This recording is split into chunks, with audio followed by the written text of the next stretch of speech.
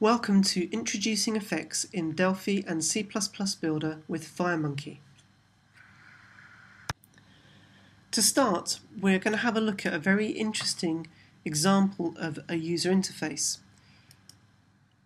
A good user interface guides the eye where it needs to be. And if we start typing here, network, we can see that the elements that are not relevant are almost kind of taken away from us a little bit, whereas the things that may be relevant are highlighted to draw the eye to the appropriate parts of the screen.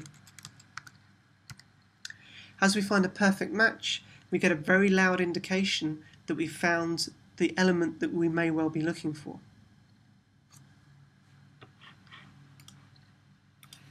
Using this principle, let's have a look at the effects and how we can use them within FireMonkey. So we're going to start in Delphi and we'll finish off having a look at adding a new effect into an application using C++ Builder.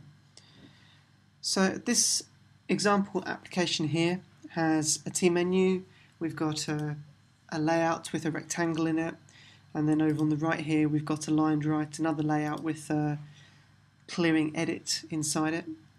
And we can see that if we have a look in the structure here, we can see that this layout has a reflection running on it, which we can see over here on the right hand side. We're able to change the length of that reflection, so we can change that up to 1 so it gives a full reflection, or move it down to say 0.4 so it's only 0.4, 40% of the above is reflected down. We can change the opacity so it can be quite a strong reflection or quite a subtle reflection. We're also able to set a trigger for the reflection to fire if we wanted to manually enable the reflection on certain types of events. So, looking at the UI example we saw earlier, let's have a look at what events we've got firing here to make this demo app do stuff. So there's an onKeyUp event. Now if we go in here, we can see that we've got a property checking to see if we have a search band manager. And search band manager is just a management class that I wrote to help with this demo. And we'll just check that that's been initialized, which it should do by the point we've got here. And as long as it's been initialized, then we're setting the text search of the search band manager to be the property passed in. So let's go ahead and have a look at what that does. So this search band manager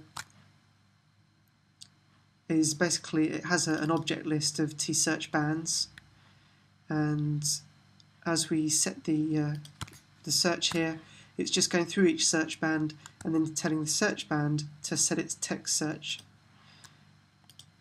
So if we then come down here, the text search goes through each search item and tells it to set its text search. And then each search item is then going through and running a little bit of code to check what state it's in. So if there's a value passed in, if there's no value passed in, then its search state is none, there's no search been asked. If there is a value passed in, if it doesn't match anything within the list of search options, then it gets a no match. Otherwise, if it's found within the list of search options 100%, we get a full match. Otherwise, it becomes a partial match. So that state option, if we go and have a look at state, we can see that's got a setter here. And for setting the state, we're then updating the opacity depending if there's a search underway or not. If there's no search, then we set the opacity to 1, so we want to see that completely, remove any glow effects and the background colour that we've got for our fully found option. If there's no match, it means we're doing a search, so drop the opacity down because we don't want that to be so visible. However, if there's a partial or a full match, make sure the opacity is up at 1 and enable specific glow effects around what we're doing. So nice easy code. If we go and run that, I've actually got this targeting out to the Mac at the moment. So let's just minimize my VM. And here we can see the search program. If we type in clock, we can see now we have very similar functionality to that we saw earlier. But equally we could carry on for clocking and find something else that matched. And one of the little things that we notice here, we get nice round corners on the edit controls, which is very Mac in its orientation. We also have the Use OS menu option enabled for the main menu, so the options, instead of appearing in the application, appear up at the top here. And if we just come back to Windows, if we just choose our target to be Windows here and run this application, we can see here that we now have a Windows look and feel with the square rounded corners and the menus in line rather than up in the context menu at the top. But we still have the same functionality working in our Windows application. Without any different code, everything's the same. So just to finish off, let's have a look at here's a project that I've just started putting together in C++. So we've just gone File, New, FireMonkey HD application for C++ Builder.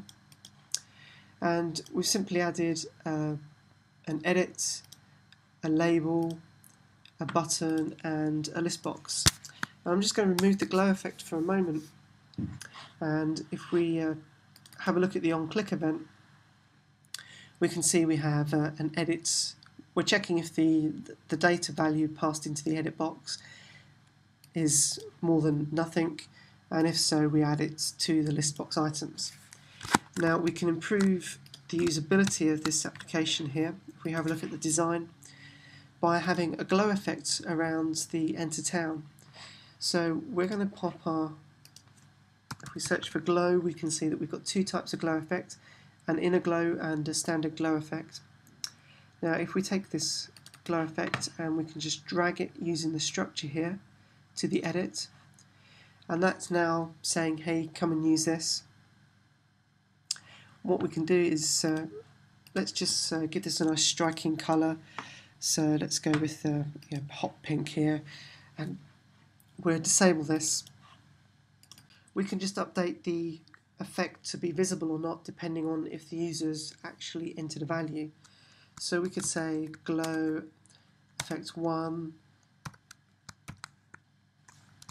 enabled equals, and then we want to say edit 1 text equals nothing. So if there's nothing in the text property, then make sure the effect is enabled, otherwise it will be disabled. So if we run this application now and we try to add to the list, we're going to get the glow effect saying you need to enter a value. However, if we now go and enter London and hit add to list, it now removes the glow effect as the data has been entered properly.